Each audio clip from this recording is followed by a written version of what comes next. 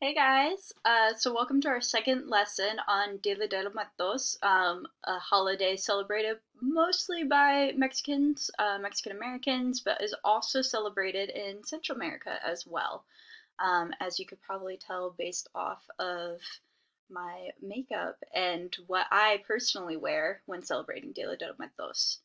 So, Dia de los Muertos, it's the Day of the Dead, and it's this 2 day holiday, and it brings together the living and the dead. If you ever saw the movie Coco, that's basically what it is.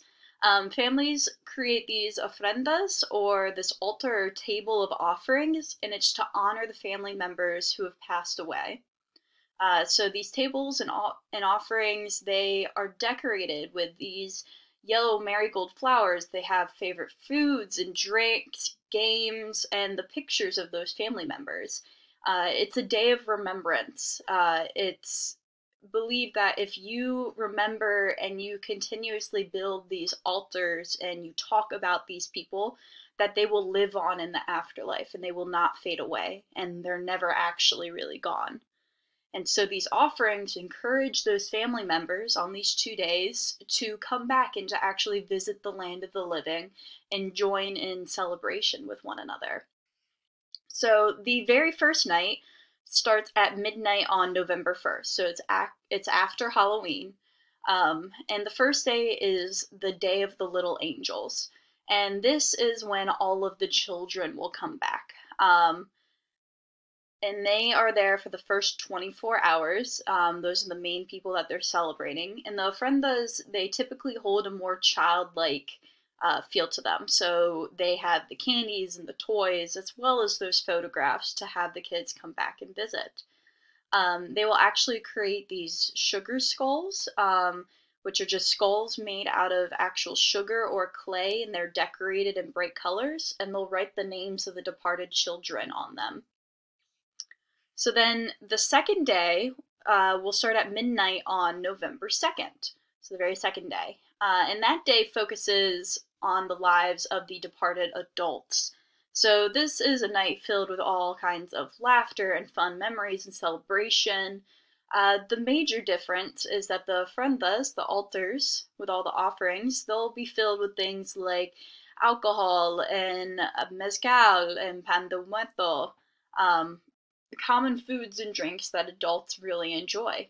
Uh, People will celebrate by playing games and they'll dance all night long while the village band plays music. Along with the second night being all about the adults, starting at noon on November 2nd is the grand finale. It's this public celebration of Dia de los Muertos, and people then all come together and they'll dress up with calavera, painted faces, which you can see here. They paint it as a skull on their face. I just have the half face today. When I actually celebrate, I do the full face. And they'll come together and they'll dress up. There will be parades. People are dancing and celebrating and drinking and laughing with one another and with their deceased family members having come back to them. This is also the time that people actually go and visit the cemeteries where the deceased are, and they'll clean up the gravestone. So they'll restore it to its original color, and they'll decorate it with the marigold flowers, the gifts, and the sugar skulls that you have made. So one of the big things I think that people kind of misconceive is Halloween and Dia de los Muertos. They are two totally different celebrations and two totally different holidays. Most people in Mexico actually do not celebrate Halloween. This is what they celebrate, is Dia de los Muertos. It is a way to remember your family members and for them to come back and you still get some time to spend with them because of all of this. And then another difference is the sugar skulls. So as we saw up here, the sugar skulls versus the calavera painted faces. So people will paint their faces and they'll call it the sugar skull. That is incorrect. The sugar skull is actually the physical thing that you make. You're making a skull actually made out of sugar and out of clay and painting it, and that's where you write the names on. When you paint your face, it's calavera, the skeleton. You're dressing as the skeletons.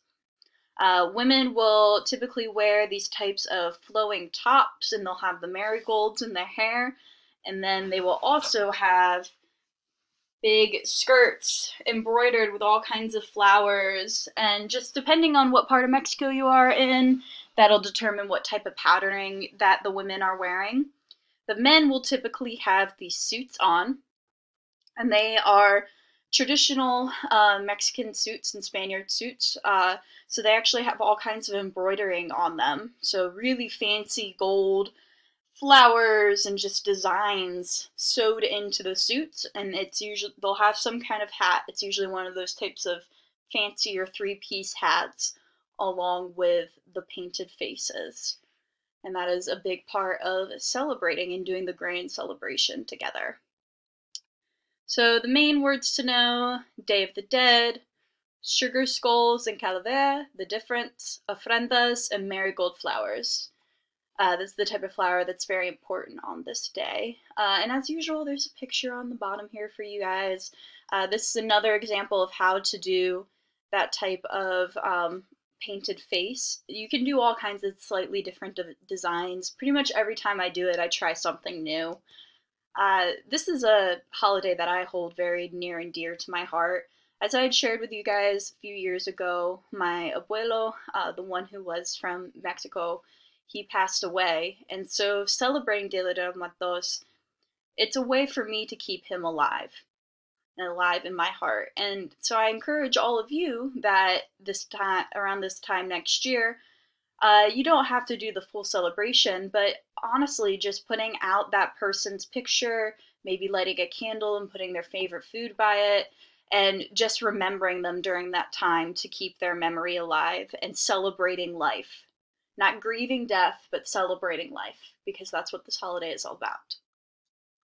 So the activity for this week, you guys are creating a restaurant menu, so go ahead and do that. You can do multiple entrees and desserts, or you can just do one, really explore that food and that part of the culture. And if you can, join us for cooking at the end of the week, and I'll see you guys next week when we go into South America and their culture. Bye, guys.